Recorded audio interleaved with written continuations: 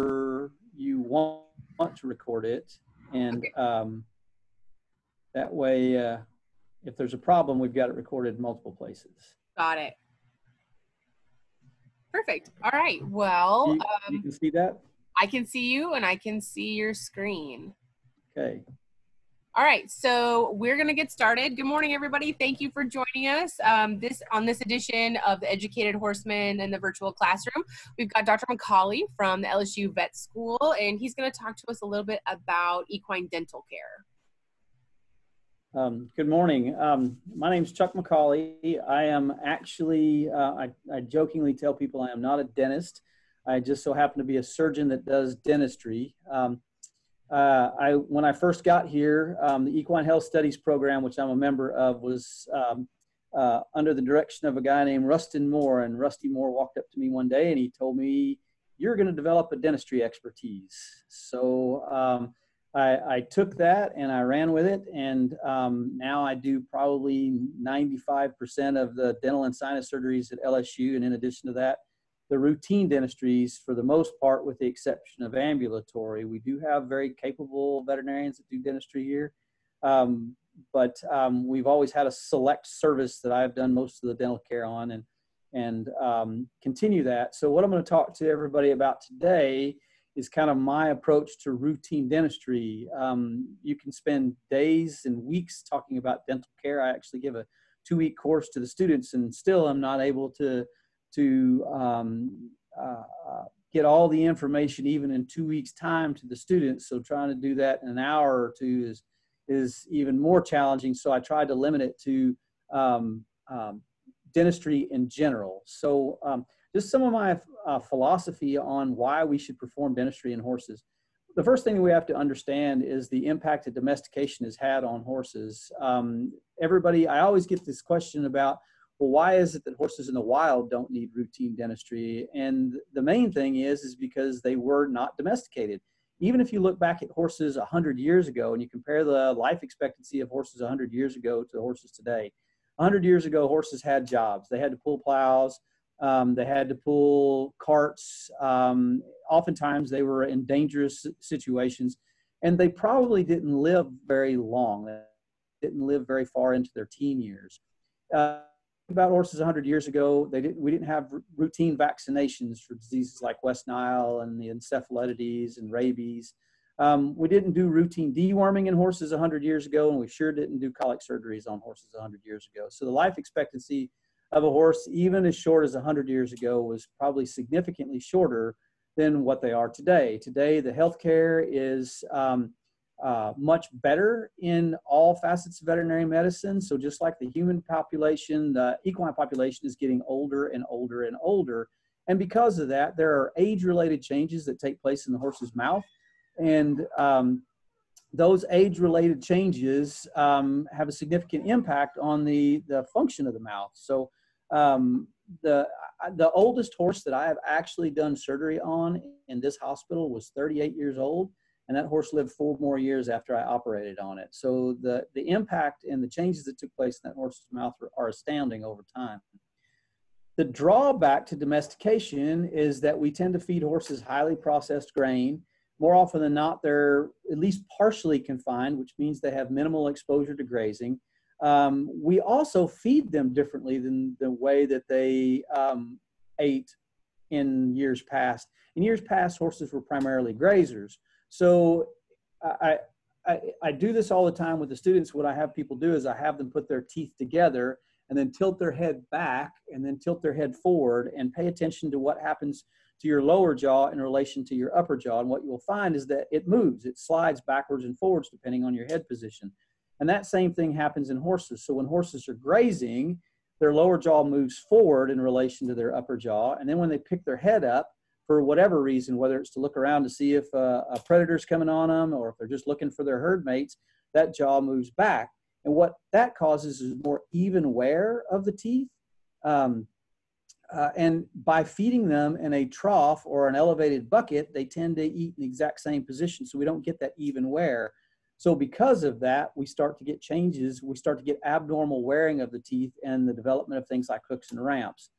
Also, we decrease their exposure to environmentally abrasive material, which affects the way the horse's teeth wear. So even though their life expectancy is greater because of those things that we do as part of the domestication process, we've profoundly impacted the way their teeth wear and the way they're able to chew and masticate.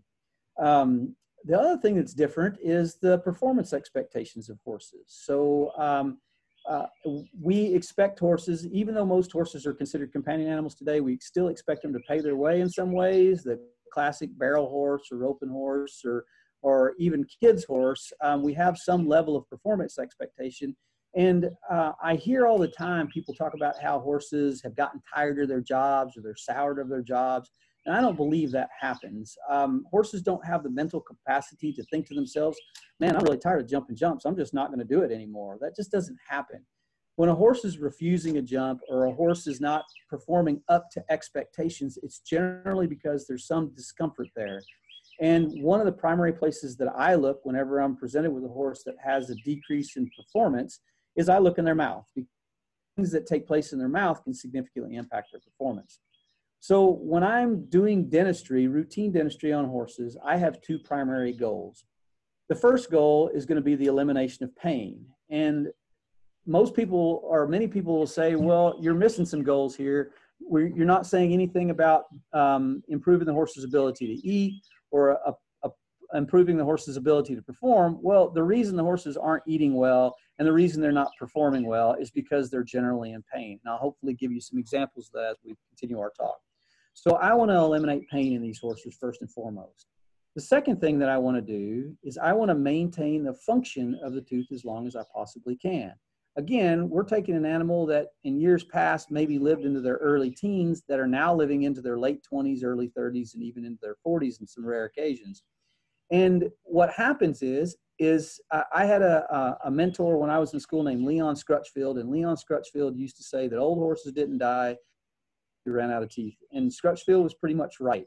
That is exactly what happens. Their teeth expire, and when their teeth expire, they are unable to eat, and they are unable to gain the nutrition that they're supposed to, and we start having significant problems with them. In addition to that, not only are they not able to eat and obtain nutrition, but we start having systemic issues associated with horses that are losing teeth.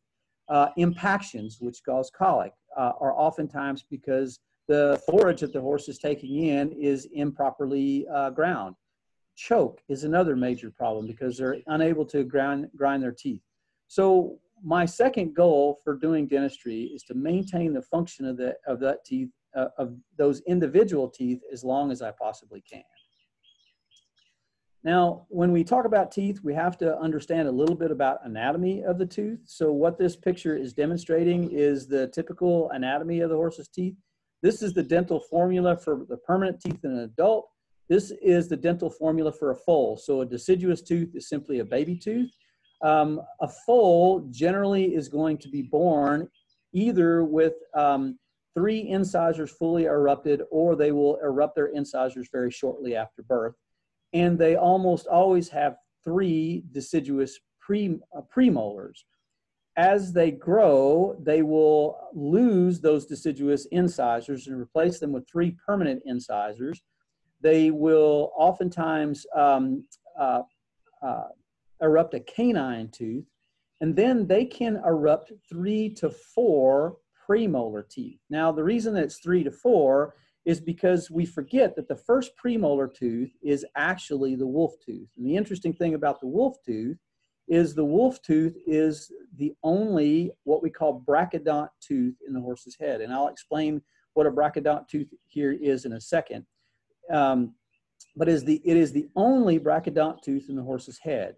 The rest of the teeth are considered hypsodont. And I'll explain what that means in a minute. Not all horses have wolf teeth. If we actually took 100 horses today that were 2-year-olds and we examined their mouth, what we would find is probably about 70 of those horses have wolf teeth. If we didn't touch those horses' mouths for a year and we came back and re-examined them, what we would probably find is only about 30 of those horses, the same horses, would have wolf teeth. Because what happens is as the other permanent teeth erupt, it puts pressure on the root of that wolf tooth, that root is resorbed, the tooth becomes loose, and it oftentimes will fall out. So my preference on young horses is actually to wait till they're a little older sometimes to take their wolf teeth out, just because they're literally easier to get out. But that's why we have here listed 3 to 4 premolar teeth. And then finally, we have 3 molar teeth. So these are the incisors here. These would be the canines. The wolf tooth would sit right in front of this first premolar. These teeth are collectively called cheek teeth. So the premolars and the molars together are collectively called cheek teeth. You have 3 premolar cheek teeth and 3 molar cheek teeth. Now, one thing that I always talk to people about is caps. You'll hear the term molar caps. There actually is no such thing as a molar cap. A cap is a shedding deciduous tooth. So it is a baby tooth that is being shed, and the only teeth that actually develop caps are going to be the premolar teeth and the incisors, and the only reason that these teeth develop caps is because they have what we call deciduous precursors. So as foals, they have baby incisors and baby premolars that they shed, and those baby teeth are replaced by permanent teeth. So that's the source of the caps. So only incisors and only premolars are going to have caps. You're not going to have molar caps because a molar doesn't have a deciduous precursor, so it doesn't have that baby tooth to shed. Now, I mentioned the difference between brachydonts and hypsodonts, and this is a classification of different types of teeth. So what I have here is I have pictures of both a human's mouth as well as a horse's mouth, an image of both, and then radiographs of both. We as humans are considered brachydonts, and what that means is all of the crown that we're ever going to have is exposed in our mouth as soon as that tooth erupts. When you look at an x-ray of a human's teeth, what you're going to see is you're going to see this very bright white line right here. And what this bright white line is it's enamel. Enamel is the most radiodense material that you're going to find in the body. So it's not only the hardest material in the body, but it's the most radiodense. So it's going to show up as this bright white. Even bone isn't going to show up as this bright white here. So this is all enamel. And what you can see is there's no enamel extending within the bone. This is actually the bone here. This is called crestal bone, which is the bone that is between each one of the teeth. And then as humans, we have these really well-developed roots that hold the tooth in the head. But notice that there's no bright white surrounding these roots. That's because by definition, a root's not going to have enamel. The enamel is completely exposed in the mouth.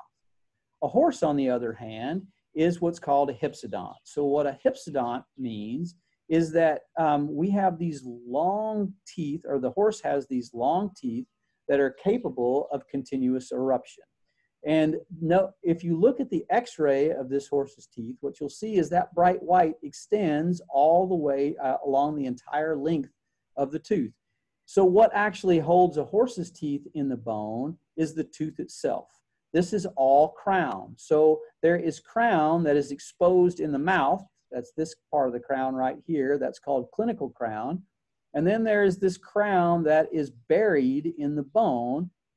Crown is called reserve crown. You can think of it as crown that's being held in reserve for that horse to use later. So what happens is as this horse goes through its life, these teeth are going to be rubbing on each other. And if you think about this surface right here is where the masseter muscle attaches. And the masseter muscle is a very large muscle in horses, and it is the primary muscle of mastication. It's the primary muscle that the horse chews with.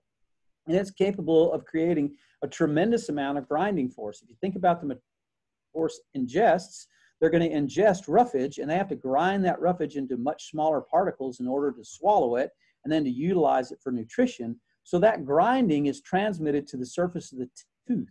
So what happens is over time, the teeth wear away and then they erupt. So the tooth is capable of continuous eruption. That's different than continuous growth.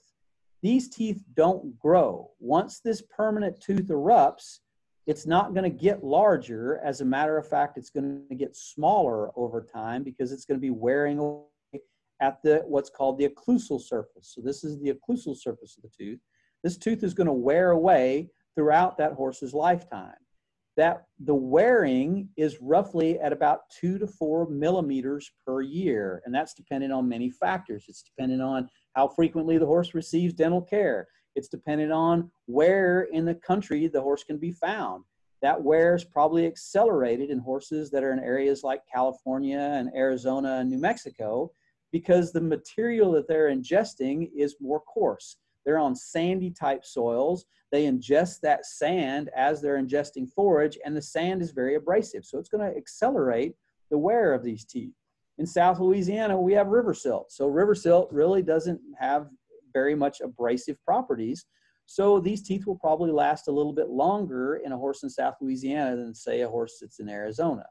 But you can kind of figure out how long this tooth is going to last just by doing a little simple math. If this tooth is 6 centimeters long and it's going to wear at 3 millimeters per year, what that's going to tell you is this tooth is actually designed to last for about 20 years.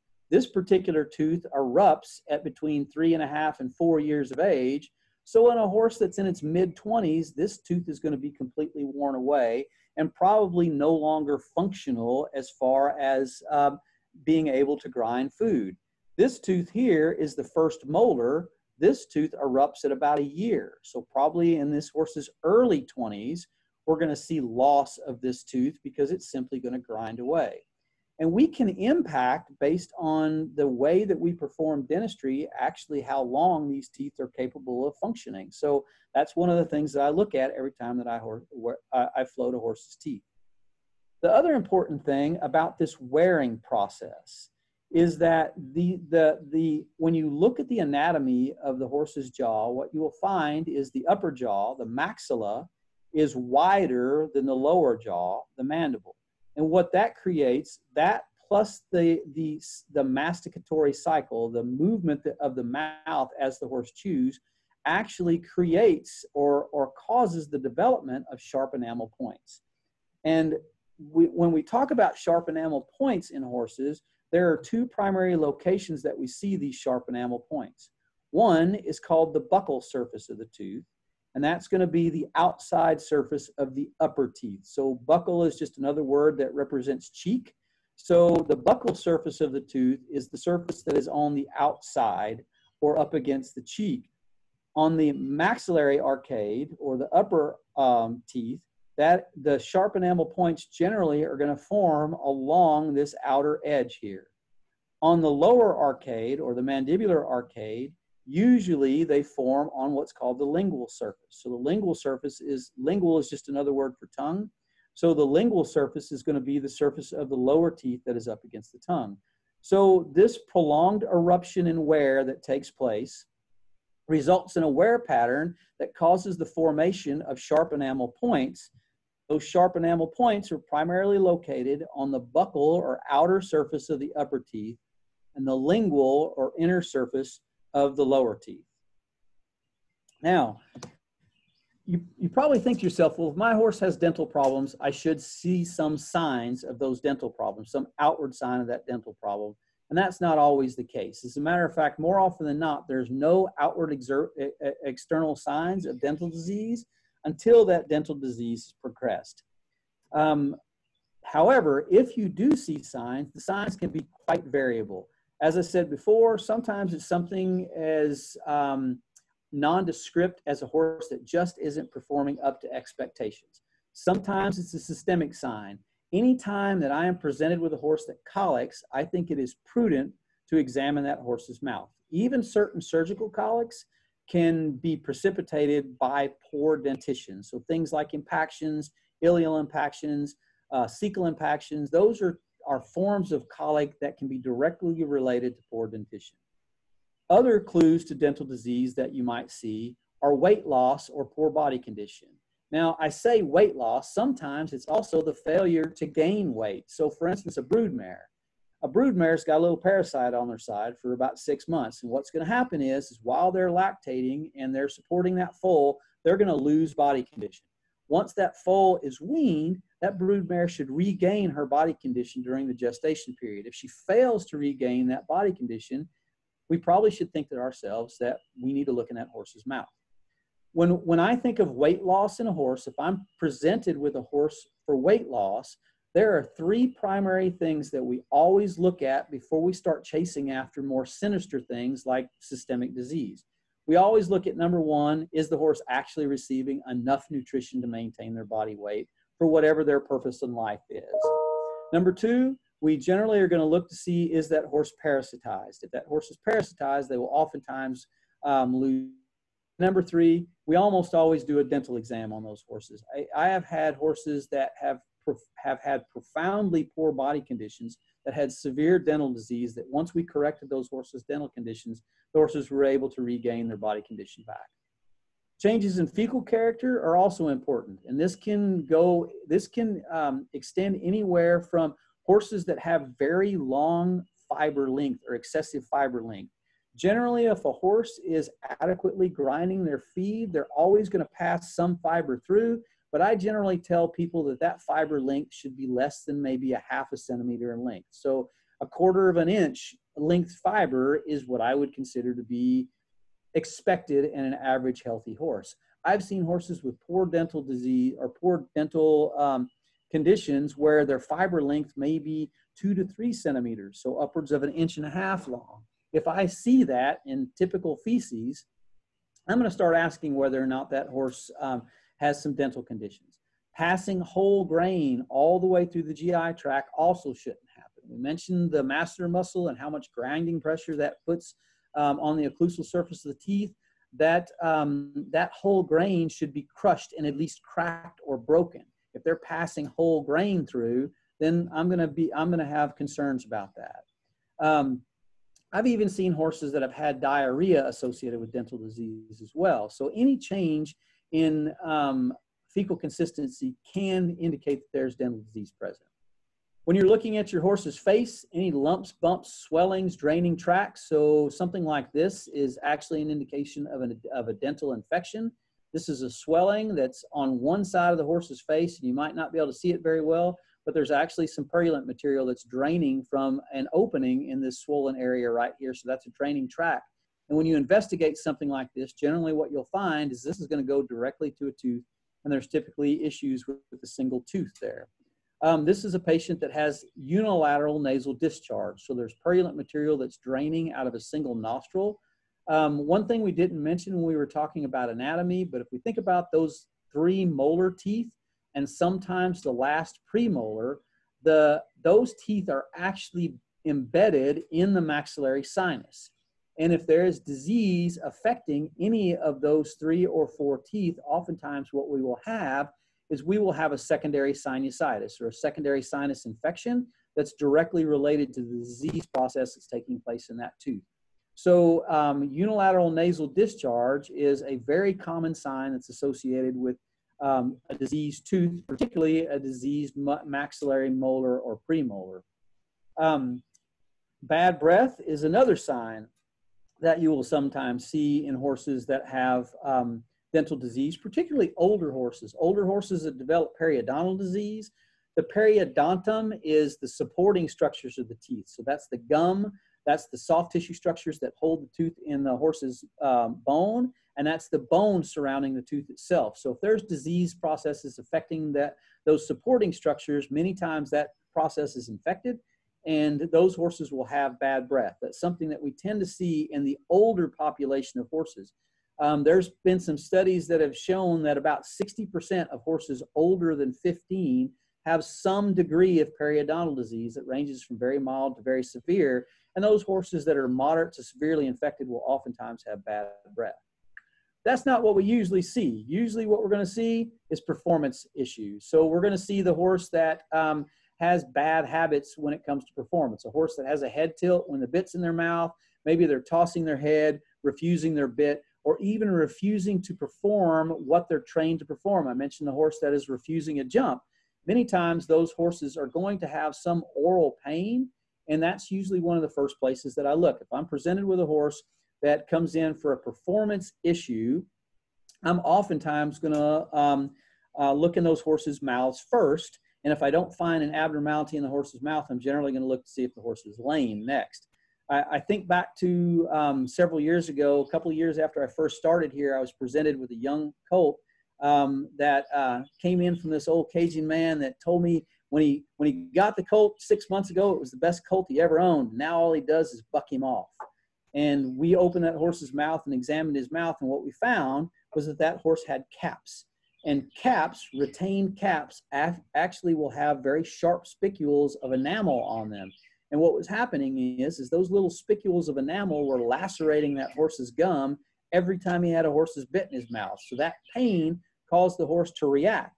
We went in, we removed those caps, and about 3 weeks later, that trainer called me and he told me, he said, man, he's back to the greatest horse I ever owned again. So it's amazing how oral pain can profoundly affect the horse's ability to train, especially not just pain, but just abnormal wear, especially in horses that need to collect. So things like dressage horses or hunters that need to collect, they need to round their poll, round their necks, round their rear ends. If they have abnormal dental overgrowth or abnormal wear, because of their inability for their jaw to move backwards and forwards, like I described before, what they oftentimes will do is open their mouth, grab their bit, and extend their head and neck. And that's perceived as a training issue, when in actuality, the horse wants to do what you're asking of him, but they are incapable of doing what you're asking of them because there's some obstruction from abnormal dental wear or abnormal dental overgrowth. So I would tell you, just because your horse isn't performing up to expectation, it might not be because he's hard-headed or bad or doesn't want to. It's probably because he either can't or because there's some pain, some painful stimuli somewhere. Right. So, Dr. McCauley, for those of our listeners that don't quite understand how the mechanics of collection, just a quick explanation. Really, for a horse to collect, you want him to engage his back, round his back, drive his hindquarters up underneath him, but you also want him to drop at the poll. And for that to happen, a horse has to drop his nose and his lower jaw has to slide forward for him to drop at the poll correctly. So if he has, like Dr. McCauley was explaining, if he has some type of issue with his teeth, if he's got hooks and ramps that reduce his ability to drop that lower jaw forward, he's not going to be able to collect properly. That's exactly right. That is precisely right. And as a matter of fact, there are some rudimentary tests that we do whenever we do an oral exam on a horse to determine whether or not they're actually able to move that jaw forward and backwards the way they're supposed to. The simplest way to envision this, and I don't know if anybody will be able to see my face, but if you put your jaw together, put your teeth together, and tilt your head as far back as you can, and then tilt your head as far forward as you can, what you'll find is your mandible, your lower jaw, as you tilt back, your mandible will slide backwards. As you tilt forward, your mandible will slide forward. And if you have hooks and ramps are a perfect example of that, and I actually have some images of those that I'll show in a minute. If you have hooks and ramps, it prevents that mandible from sliding forward and backward the way it's supposed to. It locks the jaw in place. So even the horse may know that that's what they're supposed to do, and even though they may want to do it, they're unable to do it because those hooks and ramps are literally locking the jaw in place. When you have those types of situations, you will oftentimes see changes in the way the horses eat as well. One common thing is very slow, deliberate chewing and posturing when they chew. Sometimes these are so bad that the horse actually has to put their head in a specific position in order to adequately grind their feet effectively. So you'll see that horse will extend his head and neck while he's actually eating, simply to be able to get his molar teeth together so that they can grind their teeth effectively. They'll have exaggerated tongue movement, exaggerated movement of their head. And then many horses that have oral pain will do what's called quitting. So if you walk in your stall one day and you find little wads of hay that are soaked with saliva that look like this on the ground, that's a horse that's quitting. So what they're doing is they're chewing on their hay, but then they're spitting it out. They're soaking it with saliva and they're spitting it out. The other thing that you'll sometimes see is you'll start noticing that your horse starts to look like a chipmunk every now and then. And instead of spitting these wads of hay out, what they're actually doing is they're packing them in their cheeks, and they're actually trying to protect their cheeks from pain that's associated with abnormal overgrowth in the oral cavity. And I'll show you some examples of that, why they'll do that, and try to point that out as we go through. So many times you will find that the signs of dental disease can be quite subtle. They are oftentimes associated with performance and eating as opposed to outward signs like weight loss or draining tracts or those types of things. It's generally when they're more severe that we start seeing those types of signs. The subtle signs are the performance limitations and the eating habits that can oftentimes be overlooked, because what we do is at 7 o'clock in the morning, we got to get to work. We dump the feed in the bucket, we throw the hay in the hay rack, and we head off to work, and we don't actually watch and see how the horses are eating and if they're actually able to eat effectively. So the first thing that I'm always going to do whenever I'm presented with a horse for dental disease is I'm going to do a good quality dental exam. And the examination process for me actually starts when the horse gets off the trailer.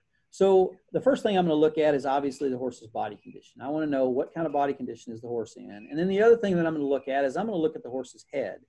The horse's head should be very symmetrical. So it's a mirror image. The right side should look essentially exactly the same as the left side does. So one of the things that we look at, excuse me, is we look at the muscles of mastication. So we look at what are called the masseter muscles, and we look at the temporal muscles on the horse.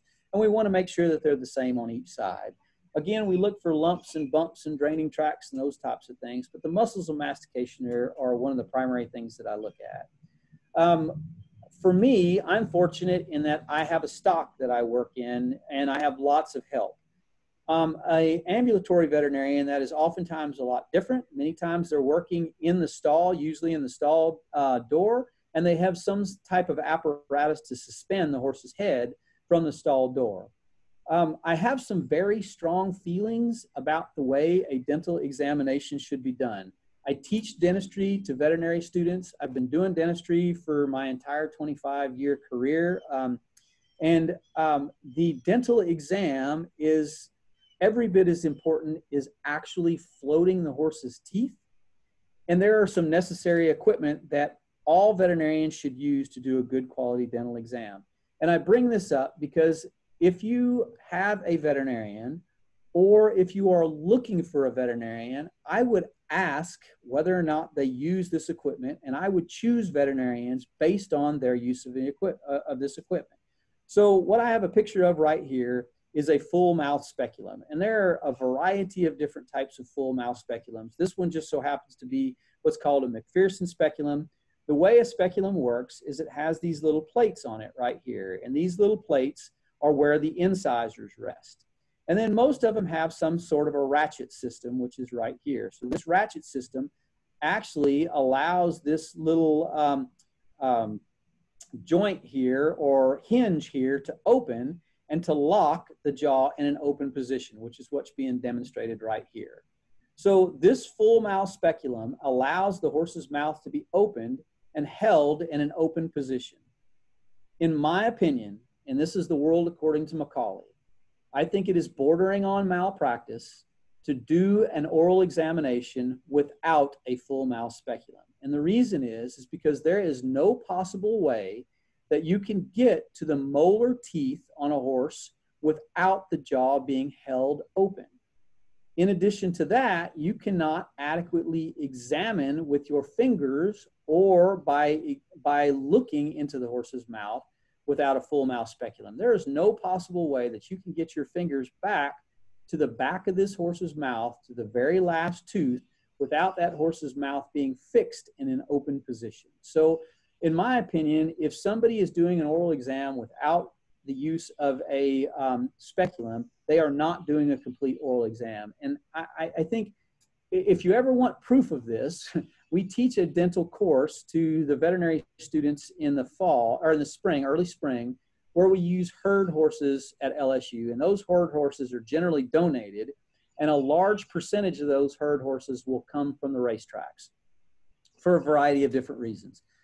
When we first get those horses in, what you will oftentimes find is the premolar teeth. So the teeth that are closest to the opening of the oral cavity here are oftentimes very well floated. They're very nicely done.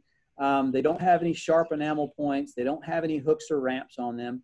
But when you get to the molar teeth, more often than not, what you will find is there are very large hooks, very large ramps, very large sharp enamel points, and a lot of soft tissue damage in the back of that horse's mouth. And the reason is because somebody is floating that horse's mouth, frankly, without a full mouth speculum.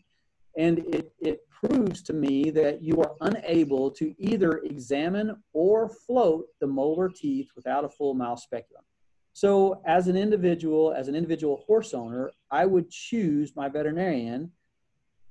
One of the criteria I would use for choosing a veterinarian is whether or not they use a full mouth speculum to do a dentistry. In addition to a full mouth speculum, you really need a good light source. The back of this is like a cave. The back of this mouth is like a cave. You need to project light to the back of the mouth, again, in order to examine it effectively. And I almost always use a dental mirror to examine the back of the mouth as well. This is a horse that's demonstrating what's called a diastema, which is an abnormal space between two teeth. And this tooth right here is abnormally positioned in the jaw, which is why it has a diastema. And this horse is packing food between these two teeth, and that food packing can actually have some negative effects on the periodontum and cause periodontal disease. And you simply cannot see this without the use of either a mirror or a dental speculum. A mirror is plenty adequate, or excuse me, not a dental speculum, a dental endoscope. A mirror is very adequate. I'm fortunate to have a dental endoscope, but a mirror is adequate in a well-trained and experienced veterinarian's hands. Dental picks and cheek retractors, I have them listed under necessary equipment. I don't know that they're absolutely necessary. I think they're very useful in doing a dental exam, but the full mouth speculum, a good light source, and a dental mirror, in my opinion, are instrumental in doing a dental exam on horses. And I would encourage you to choose your veterinarian and one based on their use of a full mouth speculum. If they tell you that they don't use a full mouth speculum, it's probably okay to use them to do things like Coggins tests or routine things, suturing up lacerations, but I would find somebody else to do your dental care in those cases.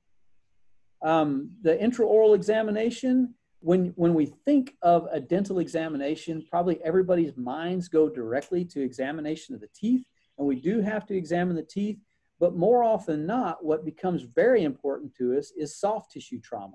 This is a horse, again, that has a full mouth speculum in. This is a cheek retractor here, and there's a light shining back here. And what that gives you the ability to do is to examine the back of the mouth. And what you will find in many of these horses is significant soft tissue trauma. So you can see this area right here. This is where the cheek has been severely lacerated.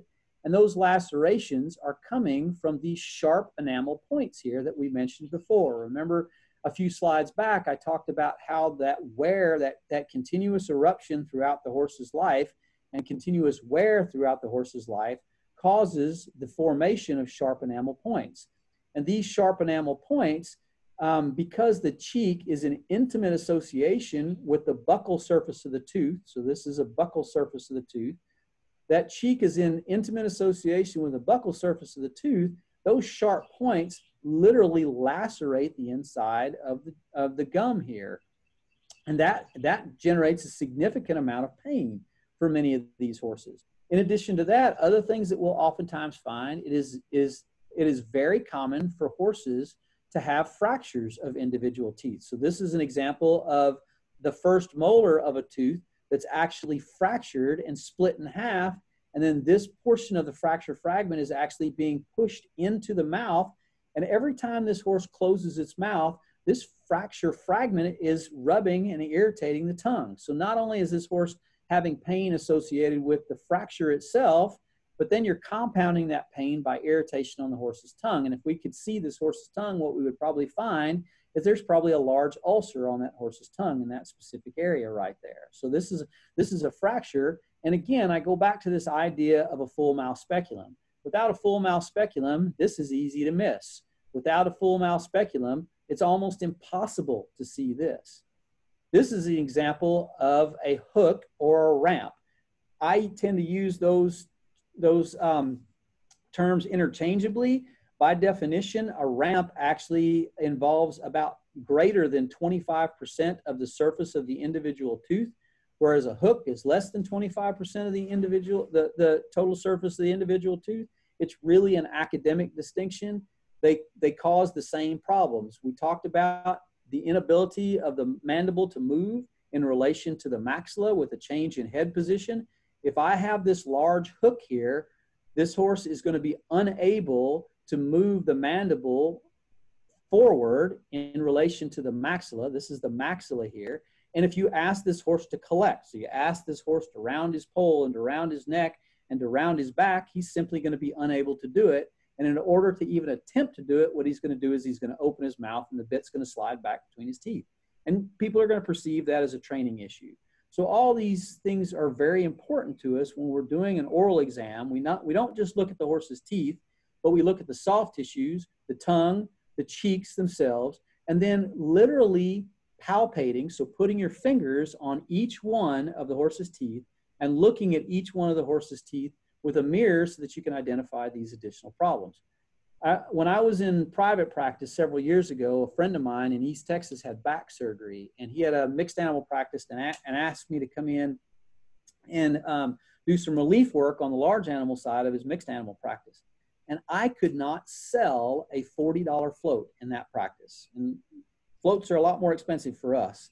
But a $40 float is dirt cheap. I could not get people to appreciate and understand the need for floating horses' teeth. And I got an idea one day, and I offered to a client that I would pay for the sedation and exam if he would let me examine the horse's mouth. And what I did was I opened the horse's mouth, and I allowed that client to feel just how sharp these sharp enamel points are. And as soon as I did that, word spread like wildfire, and I was floating teeth every day because that client finally appreciated how damaging these sharp enamel points can be to the inside of the mouth. And I do that with clients still today. If they don't understand why, or even if they're just curious, I let them feel those sharp enamel points. And these points can be razor sharp in many instances. So the dental exam is incredibly important. Now, once we have done the dental exam, there is some routine procedures that we will do on most horses that come in. You will see many practices that advertise a performance float. And I think that's just kind of how they advertise their floats. Rather than calling it a dental float, they call it a performance float, and they kind of package this group of things together.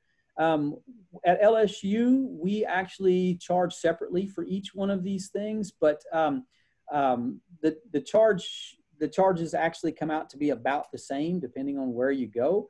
The average cost of a dental equilibration, which is actually the floating process for us, is about $110. And then we add sedation to that, and that's pretty equivalent to most places in the country. If you think about floating, why is it called dental floating? Well, there are several other things that we float in life. We float drywall, we float concrete. That simply means leveling. So dental equilibration, dental floating, dental leveling, they all mean the same thing. But what we're really trying to do with floating horses' teeth is we're trying to remove those sharp enamel points that I demonstrated to you earlier. As part of the float, we'll typically reduce any hooks and ramps that are there, and I'm going to talk about that individually. We will reduce canines. Not all horses will have canines, but I will show you some examples of canines, talk about why we reduce the canines in horses. I'm going to talk briefly about bit seating, and I'm going to talk briefly about what I call incisor leveling. Now, I'm going to put these at the end, and the reason that I'm going to put them in the end is because those two things are very controversial when it comes to dentistry. You'll hear a wide variety of opinions about whether or not we should be bit seating, how we should be bit seating, and whether or not we should be leveling incisors and how to correctly level incisors. I like this quote. The reason that I like this quote is not because I'm a dentist, but because of it demonstrates actually how long these same principles have been applied to equine healthcare. This quote comes directly out of a textbook from the early 1900s. And it's still true today. This is still principally what we do when we do dentistry, is we want to remove those sharp enamel points that cause pain, that cause difficulty with eating, that cause performance inhibitions. And the other thing, again, that we're trying to do is we're trying to remove any dental overgrowths or dental abnormalities so that we can maintain the function of those teeth as long as we possibly can. So let's talk about the actual floating process itself. So again, when I look in a horse's mouth, this is what I'm looking for. I'm looking to see, does that horse have sharp enamel points? This, again, is the buccal surface. This is the lingual surface. So this is the maxillary arcade or the upper arcade. This is the mandibular arcade here or the lower arcade. And as I mentioned before, you can't appreciate just how bad these sharp enamel points are until you actually palpate them or feel them with your own fingers. So I use palpation as a guide to help me determine when I have adequately floated that horse's teeth. Now, where do the sharp enamel points come from and why do they form? This is a cadaveric specimen or a skull of a horse, and what we're looking at is we're looking at the buccal surface of the maxillary arcade or the upper teeth. And what you see here is each one of these teeth have these vertically oriented enamel columns. These enamel columns are called cingulae. So the cingulae, we don't know what the function of the cingulae actually is. If you completely remove the cingulae, it doesn't affect the function of the tooth in any way. The horse can still chew properly. It doesn't predispose them to fracturing the teeth. We don't know what the function of these enamel columns are. The other thing that we do know, however, is that these cingulae are not part of the occlusal surface of the tooth. So the occlusal surface of the tooth is this surface right here. It's the working surface of the tooth.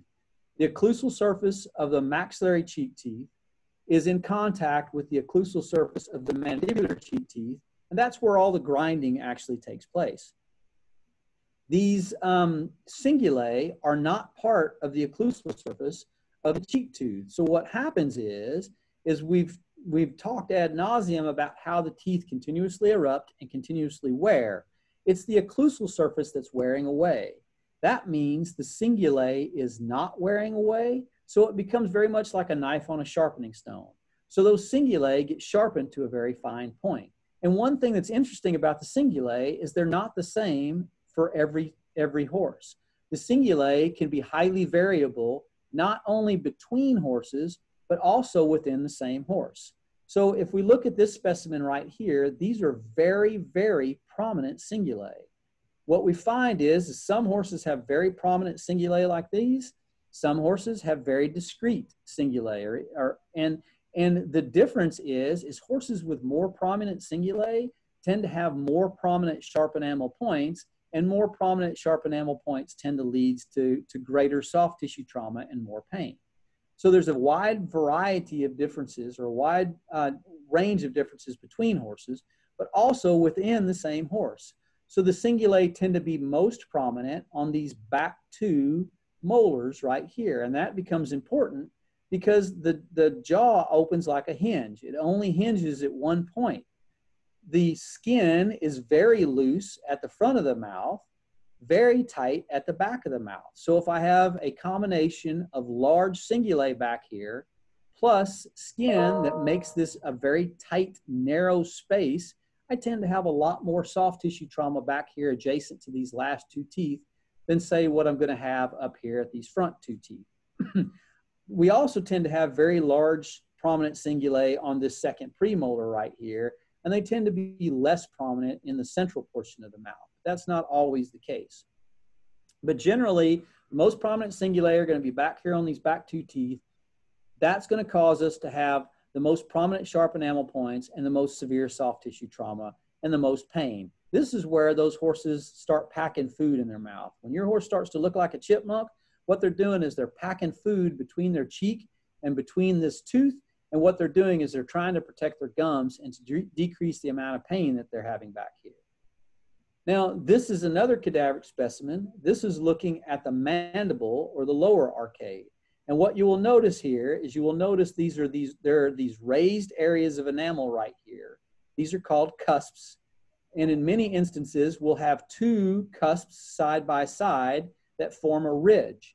And this is called a transverse ridge. There are areas of the ridge that do not wear away, And we just consider these non-worn areas of the transverse ridge, and they will also form sharp enamel points.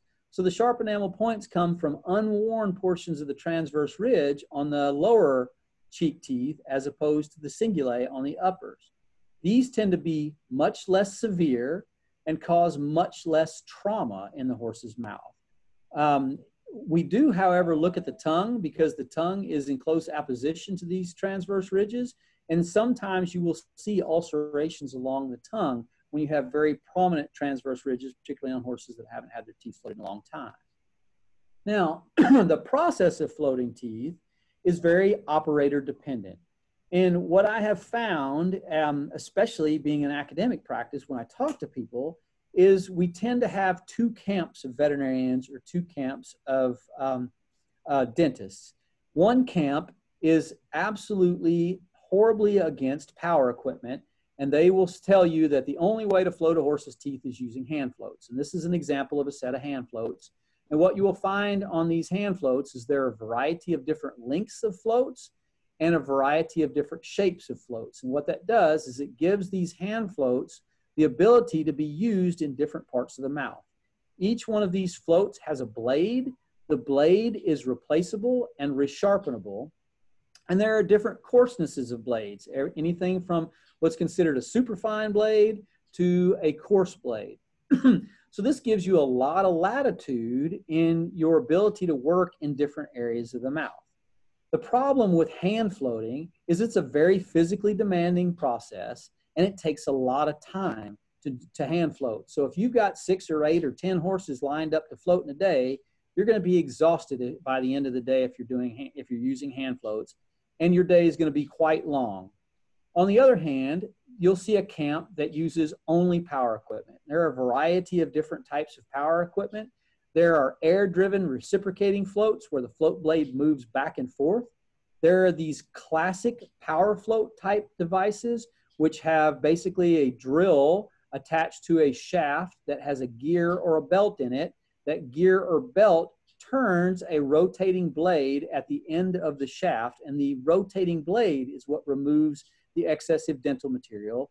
And then some practitioners will use a Dremel type device. So this Dremel here has a rotating blade on the end of them, and there are different lengths of shafts here that are oftentimes interchangeable that allow you to get to any part of the mouth. And there are people that'll say you should only use power floats. It's not cost effective to use hand floats in any way. It's too slow to use hand floats. Truth be told, they're both wrong. A good veterinarian, a good dentist is going to have a mix of both types of equipment, some hand floats as well as some power floats. The power float allows you to be very efficient in doing the float, but the problem with the float is many times these heads on these power floats are unable to get into very tight spaces. So if you have a horse that has larger hooks or ramps on their molars, many times these floats are too big to get between the opposing tooth and the hook or the ramp, in which case you're going to have to use some type of a hand float. So most good practitioners are going to have a wide variety of equipment that they can choose from in order to do a very good job when it comes to floating teeth. Now, when we are floating the horse's teeth, what my goal is here is to actually remove as much of the cingulae as I possibly can. So I'm going to skip back a couple of slides to look at this cingulae. Remember, we said that the cingulae is the source of the sharp enamel point for the maxillary arcade. It's also the source of the most prominent sharp enamel points. If I combine that with the knowledge that the tooth erupts and wears continuously throughout the horse's life, if I remove a small portion of cingulae, maybe 2 or 3 millimeters, what's going to happen is within about 6 to 12 months, those sharp enamel points are going to reform, and the pain is going to recur again. But if I come in here and I remove the majority of the cingulae that is exposed in the horse's mouth, I'm going to prolong the time between floats that it takes for these sharp enamel points to reform. So my goal when it comes to floating the upper cheek teeth is to get in here and to remove as much of that cingulate as I possibly can.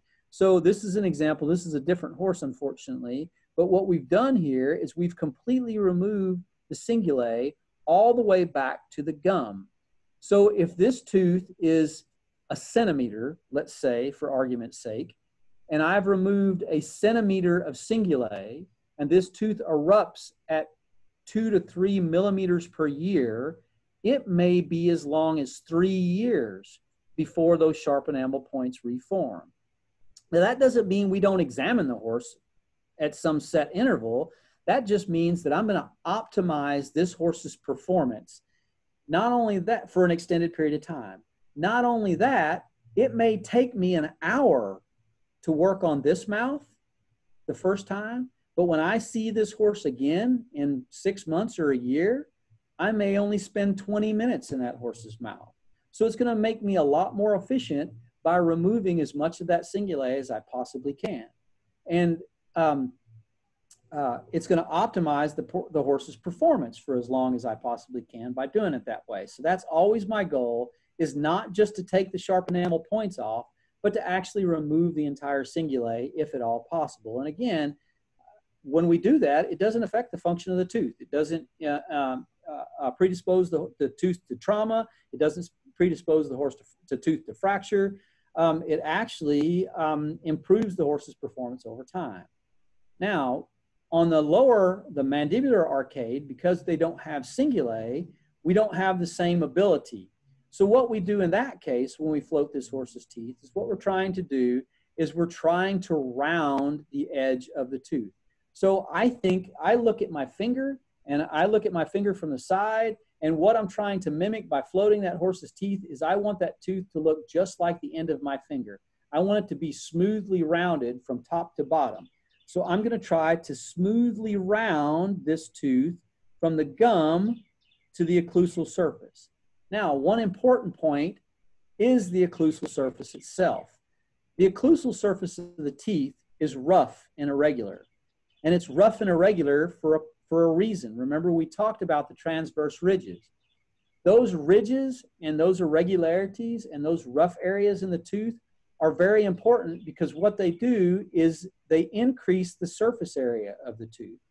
And by increasing the surface area of the tooth, the tooth actually increases its efficiency at its job, which is grinding. So you don't want to have somebody come in here and cube all this off and make it perfectly smooth. That's actually one of the worst things you can do, because not only does it decrease the grinding efficiency of the tooth, but it actually accelerates the wear. If I take all those ridges off, I remove 2 or 3 millimeters of the tooth. And if I do that multiple times throughout that horse's lifetime, I may decrease the function or decrease the functional life expectancy of the tooth 2 or 3 years. So rather than lasting until the horse is 21 or 22, maybe it only lasts until the horse is 18 or 19. And that goes against what my original goal is, which is to maintain the function of the horse's tooth as long as I can. All I want to do is smoothly round the lingual surface of the tooth. This is the tongue. This is the lingual surface. I want to smoothly round that lingual surface without disrupting those ridges and those raised areas of the tooth. And we can do that using any of the instruments that I described before, whether it's a hand float or a power float. If they're used appropriately with a full mouth speculum, we can make this horse's dentition much better. We can significantly decrease the amount of pain that they have. We can significantly improve the way the horse eats, and we can significantly improve the way the horse performs because we've eliminated pain. And that's exactly what our goal is. Now, a couple of other things that we want to think about while we're floating the horse's teeth, and other things that I'm going to do while I'm floating that horse's teeth, is I'm going to remove any hooks or ramps. So these are examples of what we call premolar hooks. These are vertically oriented overgrowths. So what is happening here is this portion of the tooth is not wearing away. And the reason that it's not wearing away is because we have what's called a malocclusion. So if we have correct occlusion, every tooth on the mandible and maxilla is directly in alignment. When we have malocclusion, we do not have the alignment there. The most common reason for malocclusions is actually going back to this idea of domestication. Before horses were domesticated, they grazed. They had their head down, they were chewing with their head down, and then they thought to themselves, I wonder if that panther's sneaking up on me. And they picked their head up, and they looked to the right, and they looked to the left, and they were chewing the whole time. And every time they raised and lowered their head, their mandible and maxilla were moving in relation to one another. And that allows that arcade to wear evenly. When I feed a horse in a bucket that's waist high, that mandible and maxilla isn't aligned properly, and we get portions of the tooth that don't wear away, and we get the formation of these hooks and ramps. And these are premolar hooks. And I have clients tell me, oh, well, you know, this horse right here, we had his teeth floated last year. Well, if you had his teeth floated last year, this hook wouldn't be this big, because the hook grows at the same rate as the tooth erupts. So 2 to 3 millimeters, this is obviously a lot larger than 2 or 3 millimeters. This hook was about 1 centimeter. So clearly either the dentist missed it or the teeth weren't actually floated.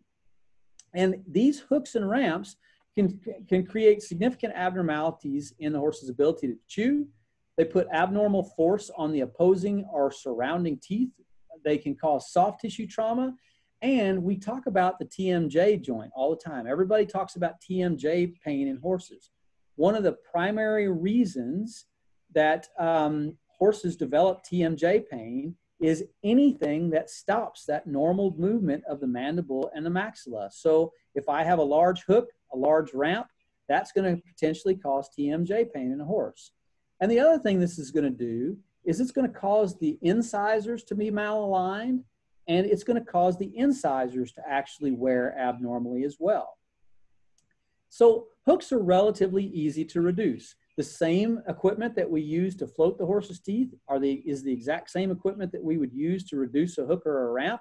And what we try to do is we try to reduce that hook or ramp back to the level of the tooth itself. The problem is the tooth has what's called a pulp horn. And the pulp horn, there are multiple pulp horns in each tooth. The pulp horn contains the artery, vein, and nerve that supplies the tooth. If we inadvertently open the pulp horn by removing too much tooth material, what we do is we cause that tooth to be infected. And the premolars and molar teeth of a horse, unlike ours, cannot be, we can't perform endodontic procedures on them. So we can't do things like root canals like we would do if we had an open pulp horn. So what ends up happening if that tooth gets infected is we end up having to remove the tooth, which has other complications associated with it. So to prevent or to minimize the chances of opening a pulp horn, we do what's called staged reduction. So if we go back to this tooth right here, I tell clients all the time, this doesn't happen overnight. So that means I can't fix it overnight. So generally what I can do is I can remove a portion of this, say a half of a centimeter, so 1/4 of an inch. And then what I'm going to do is have the horse come back in 3 to 4 months, and I'm going to remove another 1/4 of an inch. And then 3 to 4 months later, I'm going to remove another 1/4 of an inch until I get that hook reduced all the way down to the level of the tooth. And this is what it's going to look like once I've reduced that hook completely. So this horse actually, this horse is actually this horse. So this is the same horse here with a large hook. This is the horse after we've reduced the horse. Now we've freed up this horse's ability to have his mandible move in relation to his maxilla by removing that hook. The other thing that we'll see is we'll see these molar ramps. So that's what we have here. And these molar ramps are, first off, they're difficult to diagnose. And the reason they're difficult to diagnose is because they're way in the back of the mouth.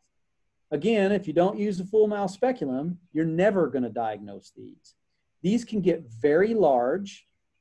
They have the exact same impact as a premolar hook does. So this is going to prevent the mandible from moving freely in relation to the maxilla. But not only that, see this right here? This is a giant laceration. And I'm not going to use the words that the client used to describe this horse's behavior when she was ridden, But we identified why she had that behavior, because every time this horse closed its mouth, this giant ramp here buried itself into the horse's palate and created this tremendous laceration here. Once we removed that ramp, we completely changed this horse's behavior because we took away that painful stimuli. Now, one thing I will caution you about is these ramps, I said they were difficult to diagnose. They're difficult to diagnose partly because it's difficult to access them, but they can be difficult to diagnose also because there's high breed variability. Sometimes this looks like a ramp, but it's not a ramp. And the reason it's not a ramp is because sometimes the shape of the horse's head causes the tooth to follow the angle of the mandible. And when that happens, we'll actually be directly looking at the occlusal surface of the tooth, but this isn't a dental overgrowth. Sometimes it's just the position of the horse's tooth in relation to the mandible itself. We see that in horses like Arabs, horses that have little compact heads, short mandibles. There's not the same amount of room in the mandible as there would be, say, in a thoroughbred that has a really long mandible. In a thoroughbred, if you see this in a thoroughbred, it's probably abnormal because there's plenty of room for all these teeth in a thoroughbred mandible. And an Arab's mandible, which is significantly shorter, sometimes these teeth are simply following the curve. So a veterinarian needs to get their hand back here, and what they're going to do is they're going to measure the distance from the gum to the surface of the tooth, both here as well as here. If the distance is the same, you don't come back in here and try to take this off because you're going to damage the tooth. If the distance is greater at this aspect of the tooth than this aspect of the tooth, then you have a ramp. You can't do that unless you have a full mouth speculum. So this goes back to that idea that your dentist should be using a full mouth speculum in order to completely and adequately examine this horse's mouth. Also, I talked about how a good practitioner is going to have a variety of different equipment. With this size ramp back here, it's going to be very difficult to get a power float back here to remove any abnormal dental material.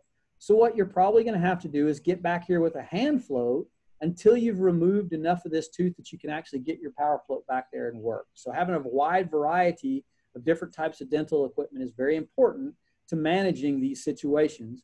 And again, this is very much a situation that's going to require staged reduction. These things can oftentimes be huge, and they will frequently take upwards of a year in order to reduce them to the point where they are not interfering with that normal movement of the mandible and the maxilla. We think back to this idea of TMJ pain. The more I get this down, the faster I get this down, the faster I'm going to resolve the TMJ pain in that particular horse as well. But it can take an extended period of time, sometimes 6 to 12 months to get that done. Okay. Another part of a routine dental that I'm going to do in horses is I'm going to reduce their canines. The canine teeth usually erupt between 4 and 6 years of age. They're present in almost all stallions. They're present in about a quarter to a third of mares. And geldings, we don't have any idea. They're present in some geldings. They're not present in others. We don't know exactly why. One thing that I think I would like for you to notice here is notice that the canines, this is normal. They are not in occlusion with each other. And that's very important because one of the common things that happens with canines is oftentimes they will accumulate a significant amount of tartar around them. And the reason they accumulate the tartar is because there is no occlusion. If you look at all the rest of the teeth in the horse's head, they generally don't accumulate tartar. And the reason is it goes back to that grinding pressure. The grinding pressure when the horse chews is so great, it actually fractures the tartar off of the tooth and it never has the ability to accumulate. But because these teeth are not in occlusion, sometimes we will accumulate excessive amounts of tartar around those teeth. And what will happen is that tartar causes some pretty severe irritation to the gingiva, and the horse will develop periodontal disease of its canine teeth. There are several reasons for reducing the canine teeth. For me, the most important thing is this last one right here. I'm a surgeon, not a dentist, so I need my hands. So if I put my hand in a horse's mouth that have these long spear-shaped canines, this is the first thing that I'm going to reduce. I'm going to take those canines away because they can actually injure the person working in the horse's mouth. In stallions, these are modified fighting teeth. This is a weapon, and some stallions use them very effectively. So I'm going to keep them reduced in a stallion so that I disarm that stallion. It prevents the tongue from being damaged, either by being entrapped between the bit and the canine, or from the canine just simply rubbing an ulcer on the tongue. And I don't know about any of y'all, but there have been times that I've been putting a bit in a horse's mouth and smack the bit off of a canine tooth, and those horses do not like that. That's very painful to the horse. So I routinely reduce canines in horses in order to eliminate those problems. Now, there is some debate over how much canine should be removed. Generally, if we're going to remove them, we're going to use some sort of a rasp. The good thing about canines is they stop erupting at about 12 to 13 years of age. I continue to reduce them until I get them level with the gingiva. And once they're level with the gingiva, you don't have to mess with them after they stop reducing, or after they stop erupting. One thing that I would tell you to avoid is what's called crown amputation. So some people will come in here with a nipper or some type of a cutting device, and they will actually cut these canines off. And when that happens, it can cause the canine to fracture longitudinally. And when it fractures longitudinally, the tooth is going to get infected. This canine has a long, curved root that extends back into the jaw, and you do not want to have to surgically remove these. In order to surgically remove these, you have to make a great big giant window into the jaw, burr the bone away, and then dig the canine out, and that is not for the faint at heart. So I would tell you that practitioners, and I preach to practitioners to be conservative in how much canine that you remove, because you can continue to remove that canine throughout the horse's life. And once they get to be about 12 years of age, this tooth is going to stop erupting, and you're going to be able to eventually reduce it all the way back to the gingiva. So I typically tell people 2 to 3 millimeters. So on a tooth like this, I would probably remove it to here. To me, what's more important is that I round it. I make that canine nice and smooth and round. And the other thing that happens when I'm reducing this canine is I'm actually knocking the tartar off. I preach to my students all the time, if you leave the tartar on that canine tooth, it makes the job look unfinished, and it has potential consequences to it. So I make sure to remove the tartar when I'm reducing the canine at the same time. Now, I want to talk about bit seating. I'm not going to spend a lot of time talking about bit seating. But bit seating can be very, very controversial. So what bit seating is it is rounding the front upper and lower second premolar. So this first cheek tooth here. So what we do when we bit seat is we round them. So these are 2 examples of bit seating. What makes bit seating controversial is A, does it need to be done at all? We try to use what's called evidence-based medicine. And what evidence-based medicine is you test a theory, and if the theory works, you employ the technique.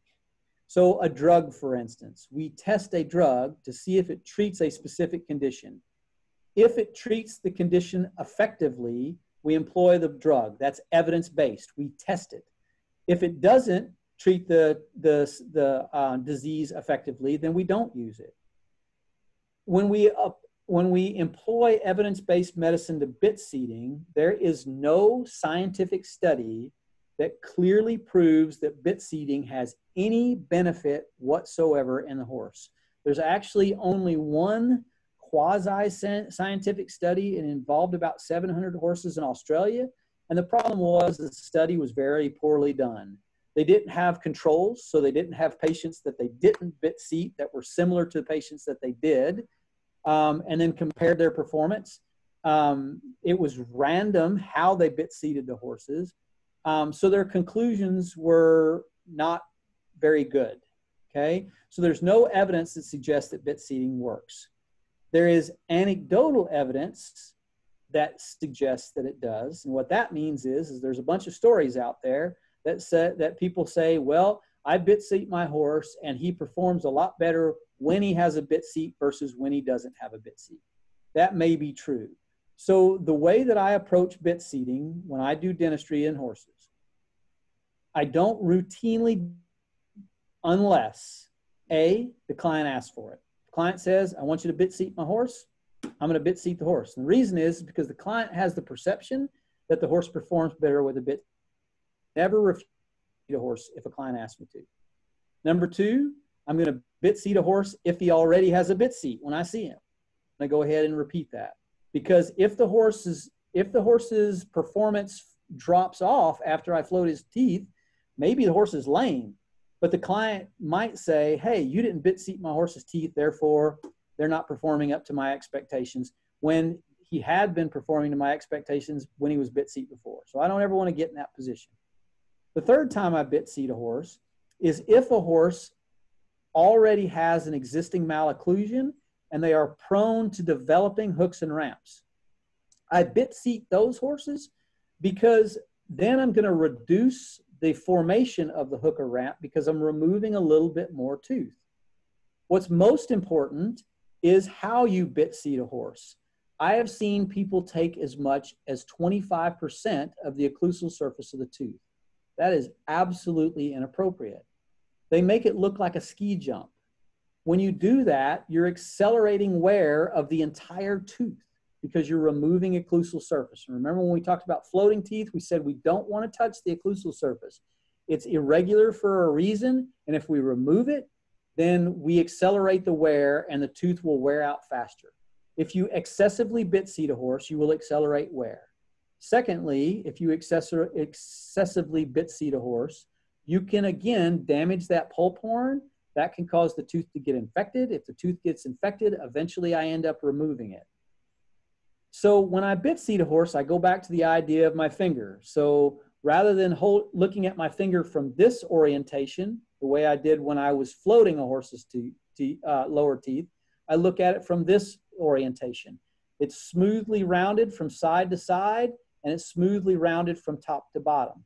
If you can't see my finger and appreciate it, think of a marble. I want the surface of this tooth to be smoothly rounded side to side and smoothly rounded top to bottom. So what that does is it has several potential benefits.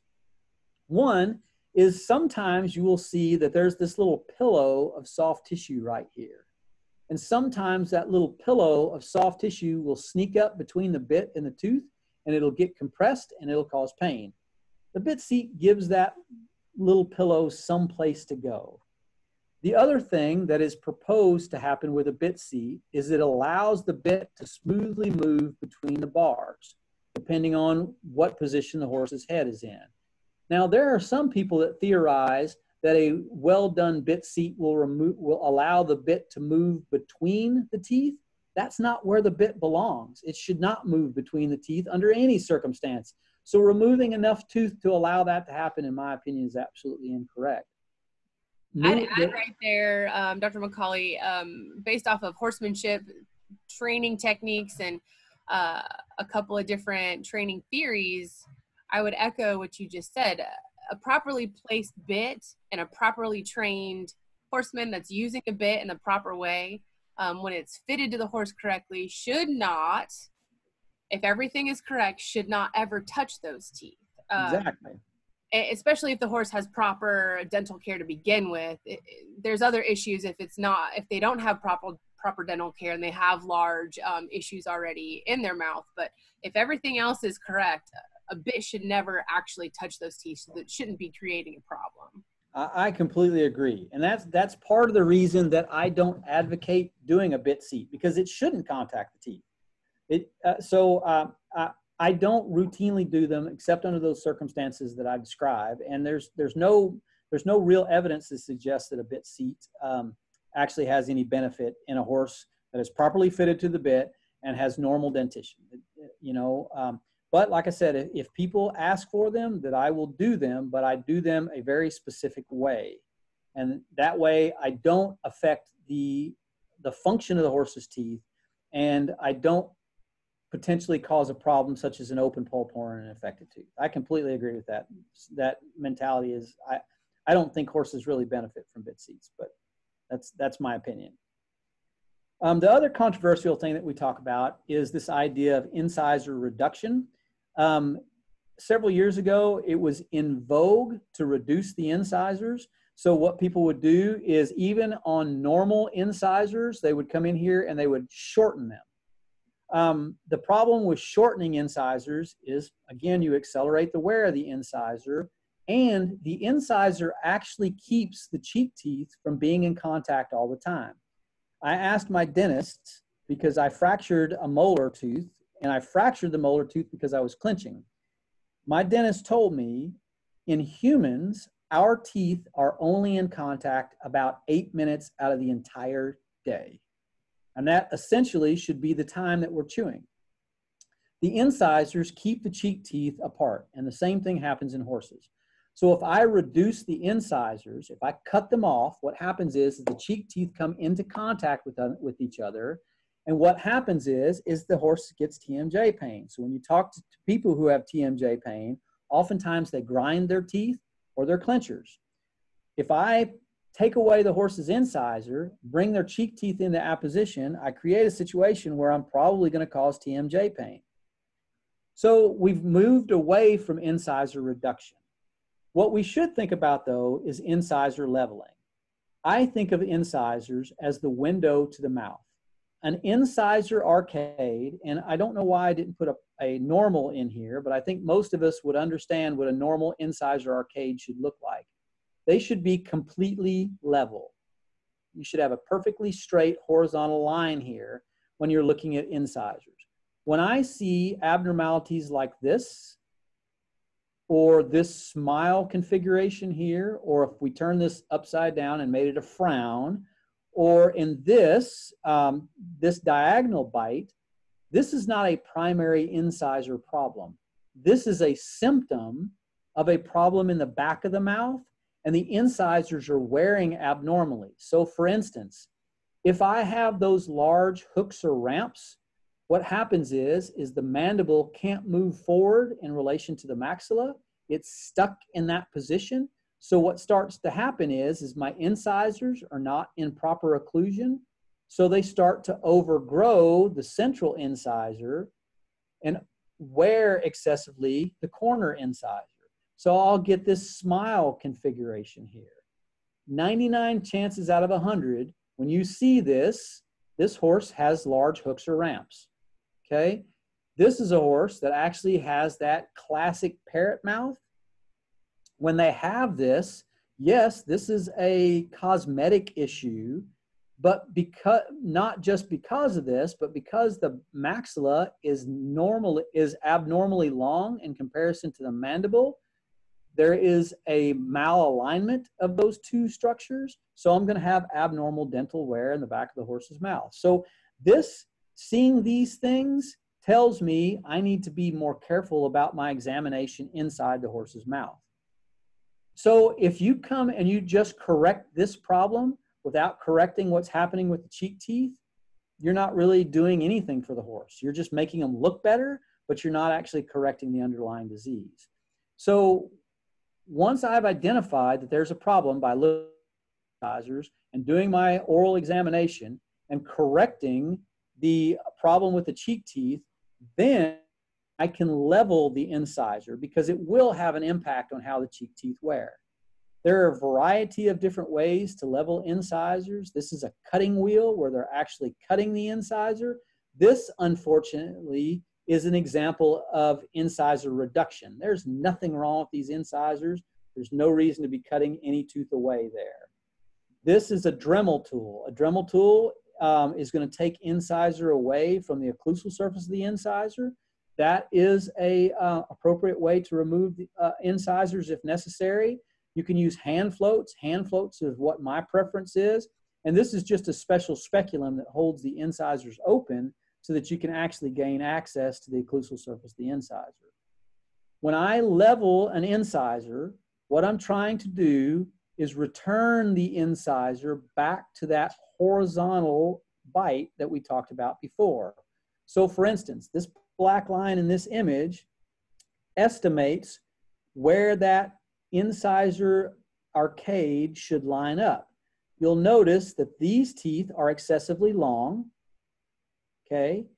And these teeth are excessively long. So what I'm going to do to level these incisors is I'm just going to remove tooth from here, and I'm just going to remove tooth from here, and I'm going to leave everything else alone. I'm not going to take any of this tooth, or any of these teeth, because these teeth are actually being worn excessively. All I want to do is take away the excessively worn tooth, or excuse me, excessively erupted tooth.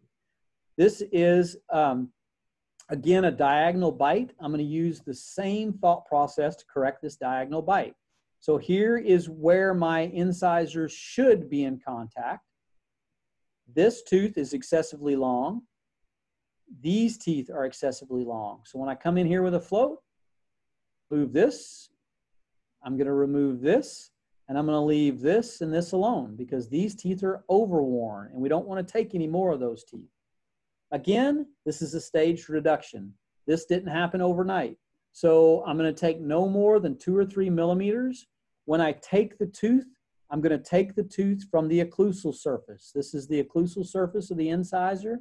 I'm going to remove just the occlusal surface. I don't want to take this is called the labial surface. I don't want to narrow the tooth. I don't want the tooth. I want to shorten the excessively long teeth. So I'm going to take from the occlusal surface. And it may take multiple treatments in order to return that tooth back to its normal occlusal angle. And sometimes you can't completely correct them. And I tell people that all the time. I'm going to do the best job that I can and get them as close as I can, but sometimes the dental disease is too severe and it's an ongoing process. So I may not be able to return that tooth to a perfectly horizontal bite.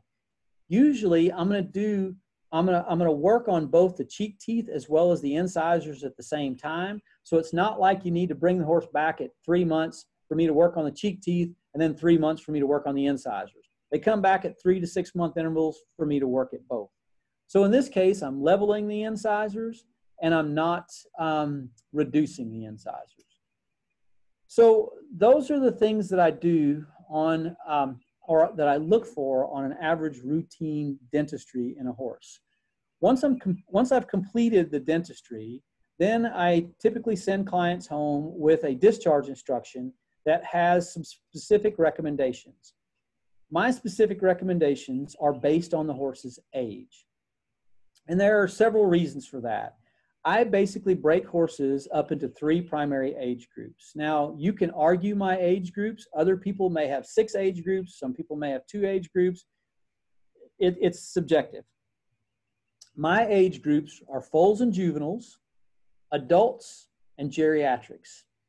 And the reason that I divide them that way is because of several things. First off, foals and juveniles, in my opinion, are horses from 0 to 7 years of age. And 7 sounds like an adult horse, but here's my reasoning for this. First off, tooth eruption is taking place in foals and juveniles.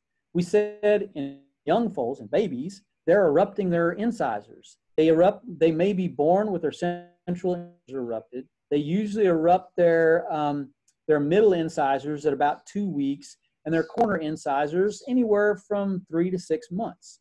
So there's tooth eruption taking place as soon as they're born. Then as we go through that horse's life, we start erupting incisors. Everybody knows 2.5, 3.5, 4.5. That's the age that permanent incisors erupt. The first molar erupts at a year. The last premolar erupts at almost 4 years. The canine erupts sometimes as late as 6 years. So we have tooth eruption taking place as long as, in some instances, 6 years of age. So I consider that a juvenile. Congenital defects. I want to examine those horses more frequently because if I identify a congenital defect, such as a parrot mouth, I have a better chance of correcting that defect before it becomes a problem if I identify it early. There are tumors of dental origin. Tumors of dental origin don't occur in old horses. They occur in young horses. And then the other thing that people don't realize is enamel. Enamel is very similar to bone. Both enamel and bone have a component of it that's called hydroxyapatite. And what hydroxyapatite does is it binds calcium and it makes that structure rigid. Enamel has much more hydroxyapatite than bone does, so enamel is more rigid. But it takes time for that hydroxyapatite to accumulate in the enamel, so the enamel actually changes over time. So not only, we said that sharp enamel points come from that continuous grinding and wearing process. Well, as soon as those teeth come together, that process starts taking place. So in that day-old foal that has 3 deciduous premolars, sharp enamel points are forming day 1. Because the enamel is softer in a young horse, those sharp enamel points occur faster, and they reoccur faster when you take them away. So it is a huge misconception to believe that young horses don't need routine dental care. Young horses actually need more frequent dental care to make them healthy adult horses from a dental perspective. So what I recommend on horses from birth to 7 years of age is exam every 6 months. I have colleagues that actually recommend it every 3 months, but I think every 6 months is adequate. That doesn't necessarily mean that we float the horse's teeth every 6 months. We are examining the horse's teeth and we are addressing whatever problems that are there. If we get to adulthood, then the most common thing that we're going to do in adults is float their teeth. I'm sorry, I stole this slide from another talk that I gave. An odontophyte is a sharp enamel point. That is a fancy word for a sharp enamel point. Our primary focus on adult horses is removing those sharp enamel points. The enamel is formed. It's as hard as it's ever going to be. So unless the horse has had some trauma or there was some abnormality when they were younger, typically annual exam is enough. Now, if we float the horse's teeth correctly, we may not need to do very much work in the horse's mouth, but we want to make sure, hey, does this horse have a fracture anywhere? Hey, is there a sharp enamel point that we missed? Or are we unable to get the entire cingulate gone the last time we floated the horse's teeth? So it's kind of touch-up work for that horse's adult life. I consider adults to be 7 to 15 years of age. Now, geriatric horses, I consider to be older than 15. And this is where a lot of people take offense. There are a lot of horses older than 15 that are very successful PRCA horses that are going to the national finals every year. There are a lot of Olympic level dressage horses that are older than 15 that are still jumping 5 foot and higher. It's not that the horse is a geriatric from a life perspective. Sound, healthy, and doing well. But what happens is the teeth change as the horse ages. And those changes predispose the horse to a variety of different problems. Remember, we talked about periodontal disease in horses. Periodontal disease, again, we see a significant elevation in the incidence of periodontal disease in horses after 15 years of age. Periodontal disease is the primary thing that we treat and manage in older horses. And in horses, up to 60% of horses older than 15 have some degree of periodontal disease. That's why I use 15 as my break. Horse isn't geriatric from a performance standpoint, but from a dental standpoint, they are. Dental attrition, we start seeing horses losing teeth after 15, whether it be from trauma or simply the horse is wearing its teeth out. We see a lot of tooth loss in horses older than 15. And then this condition that's becoming more widespread, equine odontoclastic tooth resorption and hypercementosis, it's a form of periodontal disease that affects the incisors. We start seeing that condition in horses that are older than 15. And that's an incredibly painful condition that needs significant intervention. So I go from annual exam in an adult horse back to semi-annual exam in a horse that's 15 years of age. And I put that directly on my discharge instruction, and I try to explain why and what I'm looking for in those horses in all these different age groups.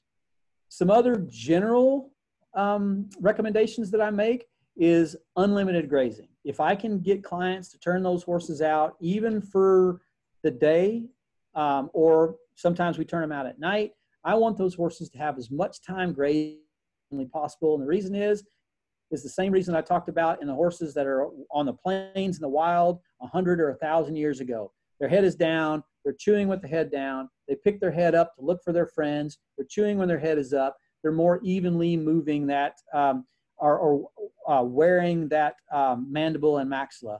That's also why I recommend that you feed your hay and your grain at ground level. Now, I'm not saying put it on the ground. You shouldn't put it on the ground because the horse is going to pick up particulate matter when they're eating. When I was in private practice, I was in Texas in private practice. We had a lot of sand. We saw a lot of sand colics. I actually had clients that would put mats down in their pastures and put stakes in their mats to hold their mats in place, and then put their feeders on the mats. And they would literally go out every day with a broom twice a day and swipe the sand off. That way their horses weren't ingesting sand. Any kind of large feeder, whether it's these 15-gallon tubs that you get in Tractor Supply. This is just a funny example of somebody using a tractor tire. Anything that you can put down that the horse isn't going to tump over or flip over, that you can put both their hay and their grain in so that they're eating at ground level. I do this in the stall. I recommended it in the stall. I don't recommend hay nets. I don't recommend hay racks in the stall. I still put these feeders in the stall. So even when the horse is in the stall, they're still getting that even wear of the mandible and maxilla because they're having to eat off the ground, pick their head up, wear their arcades evenly, but I don't put the feed directly on the ground. And then finally, minimizing grain and maximizing roughage. And this is always a difficult thing to do. I come from I don't want to call it a jaded background, but I come from a farm and ranch background. We didn't have pets. We didn't have companion animals. We had working cow horses, and they worked every day. And our horses ate grass and alfalfa hay, no grain. And in the fall and winter, we turned them out on mixed grass pastures that were composed of rye, wheat, and oats, because those different grasses come up and mature at different times of the year. So we didn't feed any grain, and our horses were ridden every single solitary day, and they were ridden for work, and they were ridden hard every single solitary day. We maintained their dentistry, and we practiced good health practices, and we never had to feed those horses grain. I understand why people feed grain. I just don't think it should be the primary source of the horse's diet. I usually use a rule of thumb of 20% of the horse's body weight as what their daily intake should be. So on an average 1,000-pound horse, that's going to be about 20 pounds of feed per day. And I try to keep that to about 20, of that 2% of their body weight, I try to keep it to 20 to 25% of grain. So that's 4 to 6 pounds of grain. So 1.5 scoops to 2 scoops of grain per day.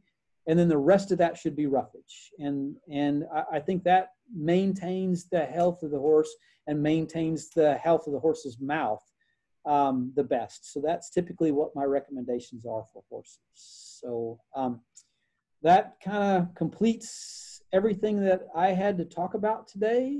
I don't know, Neely, if you have any questions. I do actually. So a couple. But to start off, one of the people in our Louisiana Master Horseman class asked if you have any comment about horses being imbalanced, so both skeletal and musculature being imbalanced, before you address their dental work. That's a good question. I'm trying to think of how to formulate my answer. So I think that, if I'm not mistaken, what they're talking about is more of a chiropractic type issue. Would you agree? I think this person is really interested in like looking at the whole animal instead of looking at individual parts of the animal and how they all kind of interconnect. So I know specifically she's probably talking about making sure that their hooves are taken care of properly, making sure that their musculature is, you know, if they don't have some muscle issue that's related to chiropractic work, as well as just their overall frame. Sometimes I feel like people just say, oh, it's their dental work. And I think she's trying to look at it from a holistic, like whole animal. And I think we always should look at it from a holistic standpoint. As part of my examination, I'm not going to use, say, a muscular asymmetry in the pelvis as something that directs me towards the mouth, nor am I going to use, say, muscle atrophy of the masseter muscles to look for lameness. I think those are two separate things. I do think we need to look at the horse holistically. When I am looking at a horse for performance issues, I'm going to look at both. I'm going to examine the horse's mouth, and then I'm going to do a lameness exam on the horse. But I treat them as two separate issues. I don't necessarily think that dental issues are a source of muscular imbalance for the rest of the horse. So you're not going to recommend, if there's an issue going on, that a client, say, takes their horse to a chiropractor and a massage therapist and its farrier before it comes to see you? No, I'm not. I will tell you that chiropractics, massage, those types of things, those are, they are difficult to measure their benefit of, first off. I'm probably going to say something that's going to end up being really controversial, and I apologize up front, but let's take the lame horse, for instance. A chiropractor in and of themselves are not going to resolve a lameness in a horse that is truly lame. If that horse is lame because they have arthritis in their hocks, or if that horse is lame because they have navicular syndrome, or because it's a young horse and he has a developmental disease or developmental problem, a chiropractor is not going to resolve that issue. That issue needs to be diagnosed and appropriately treated. And then chiropractics and massage therapy can enhance what we do medically. Okay. The problem is that we can't measure the benefits. There are very little negative effects from things like, well, I can't even think of any negative effects from chiropractics or from massage therapy. And trust me, I'm an older athlete. I run a lot, and I appreciate my massage therapist a lot. She makes me feel a ton better, and she does improve my performance. But in and of itself, those things aren't going to resolve the horse's underlying problem. If that horse has a lameness, that lameness needs to be diagnosed and it needs to be properly treated, whether that's through joint injections or the administration of Adequan or some surgical procedure. Then we add chiropractics and massage therapy and ultrasound therapy and laser therapy as additional therapeutics that give us some improvement that I can't measure. I don't discourage those things. I just tell you, diagnose the problem first, and then we add those as additional treatments. So we're going to look at the whole horse and say, let's take care of him the best we can by making sure everything's in balance, but we're not going to necessarily look at his teeth and say, oh, his hip is out, or, oh, his hip is out, there must be a tooth problem. No, I do not do that. But I do look at the whole horse, especially when I'm dealing with horses. I see a lot of horses that come in for routine dental care. That's one issue. And then the next issue is what about that horse that is not performing up to expectations? I'm going to look at the entire horse. I'm not just going to say, oh, it's got to be his mouth. I'm going to look at his mouth. I'm going to correct any problems that he has. And then I'm going to do a lameness exam on him. And I'm going to correct any problems that he has as a lameness. So, we look at the whole horse. Great. So the next question I have for you is kind of a personal one, right? I have been fortunate or unfortunate in my life that I spend a lot of time managing geriatric horses. And I'm not talking about that 15-year-old. I'm talking about that 25 to 37-year-old. Old horses, yeah. So as these horses age, do you think that we can, we realize that there's some of these horses that I'm actually managing right now, their teeth have actually stopped growing. They're no longer erupting any tooth. So the veterinarian that I'm working with has gone to the standpoint of, let's look at the mouth, but we're probably not going to do anything with it because it's no longer erupting. We're just trying to maintain the gingiva and everything else around it and that health, but we're not necessarily going to have anything that we have to go and float or level. Maybe some incisor work, but anything from the back end, there's really not a whole lot that they can do at that point. Are we on the right track there? Okay, so that's a really good question, and it's a really important question when it comes to aged horses. So what happens with aged horses is the teeth start to expire, and they expire in a predictable way. So for instance, I think I mentioned that the first molar is the first cheek tooth, permanent first molar is the first cheek tooth to erupt. That means it's also the first cheek tooth to expire because it's the oldest. all the molars are typically going to expire first. If we compare the first molar to the last premolar, those two teeth are side by side. The first molar erupts at a year. The last premolar erupts at almost 4 years. So that means that that first molar has been in wear and functioning for upwards of 3 years longer. So even though that tooth isn't still erupting, that last premolar still is. So you have to look at it based on what age the individual tooth is. So in some instances, you may reduce an individual tooth as opposed to float the whole arcade. So that's one thing. Sometimes we don't do anything at all. Sometimes that's absolutely true. At some point, they all stop erupting. The only thing holding teeth in are a short root that isn't very strong. And in those teeth, the only thing I will do is I will palpate them. If there's something sharp, I will remove what's sharp. And then I'll leave the tooth alone. Sometimes those horses, when they're old like that, they still have some occlusion between the teeth. So the teeth are still functioning, just not the way they were 10 years before. And if you float them, you take them out of occlusion, and then the horse can't use them. And then you look at the teeth that are still erupting, and you float, maybe reduce the teeth that are still erupting. Because oftentimes, even though we expect them to be lost in a certain way, what's interesting is usually it happens very predictably. They lose the first molar, the second molar, and the third molar in sequence. But some horses will lose the first molar, and then they'll lose the lower first premolar. Why is that? I have no idea why. And then they come back and lose the second molar.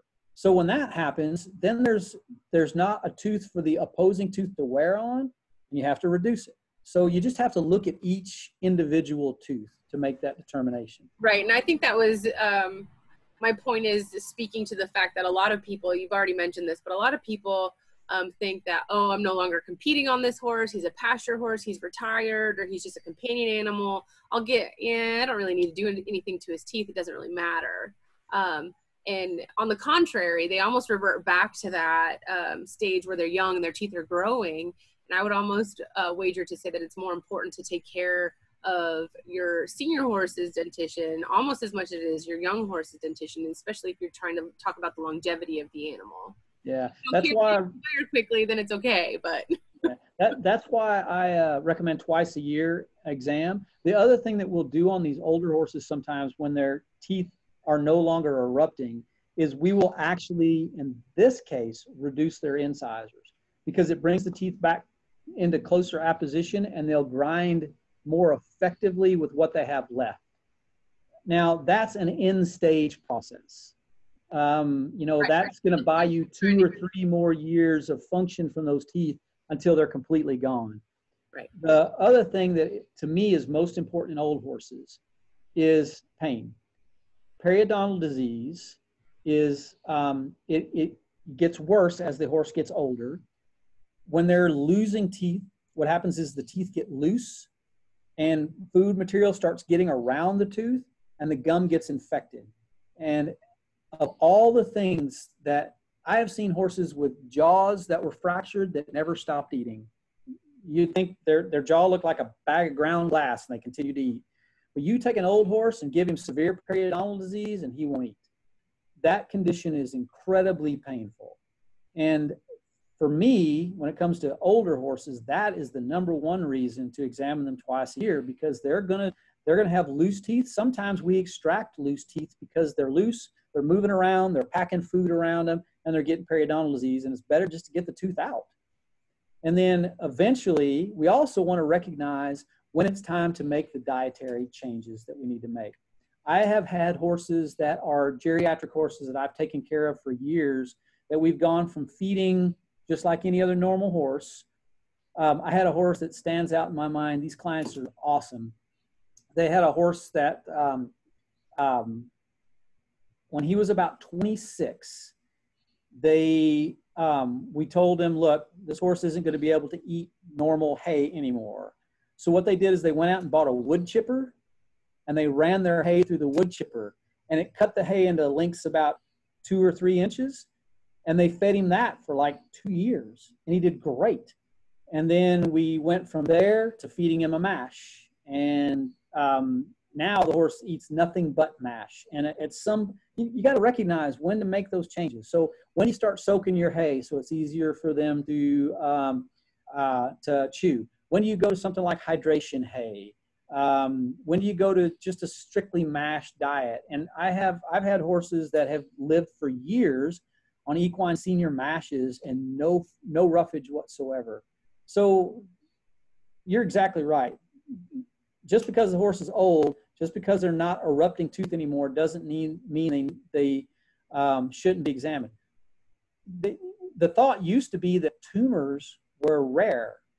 That's not the case. They are common. I see 6 or 8 horses a year that have dental tumors. And the reason I see 6 or 8 horses a year now is because they're living to be 30, where we wouldn't have seen that before.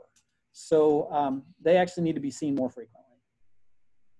Fantastic. I'm going to check one more time and make sure we don't have any more questions. But I think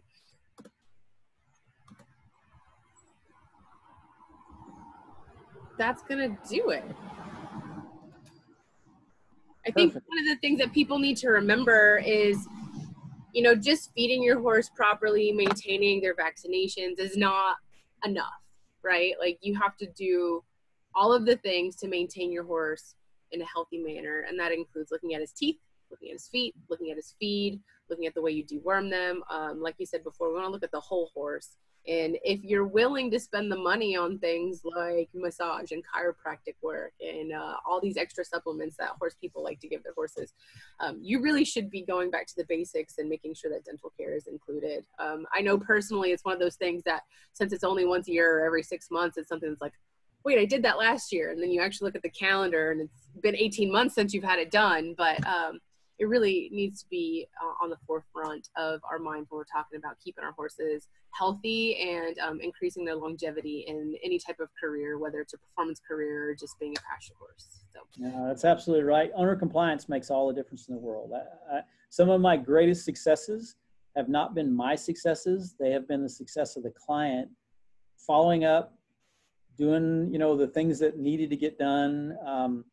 When you look at things like, if you want to take examples away from dentistry, if you look at things like bowed tendons, you know why horses successfully recover from bowed tendons and go back to athletic soundness? It's because the owner did the work at home. I diagnosed the problem, I made the recommendation, but the owners did the work at home. And so, all that's incredibly true. Well, thank you so much for visiting with us and letting us use your Zoom link today. This was a fantastic presentation. Lots of information was learned and dispelled for sure. For any of you who have any further questions that weren't answered today because you weren't able to join us or you just weren't able to make it, go ahead and email me at nwalker@agcenter.lsu.edu. And if I can't answer them or find you the resources, I'll make sure to get in touch with Dr. McCauley. And I'm sure he'll be happy to give you the answers that you're looking for, or the right answer, maybe not the answer you're looking for. But thank you again, Dr. McCauley. Thank you, everybody, for joining us today, and we'll talk to you next time. All right. Thanks a lot, Neely. Thanks. Bye. See you later.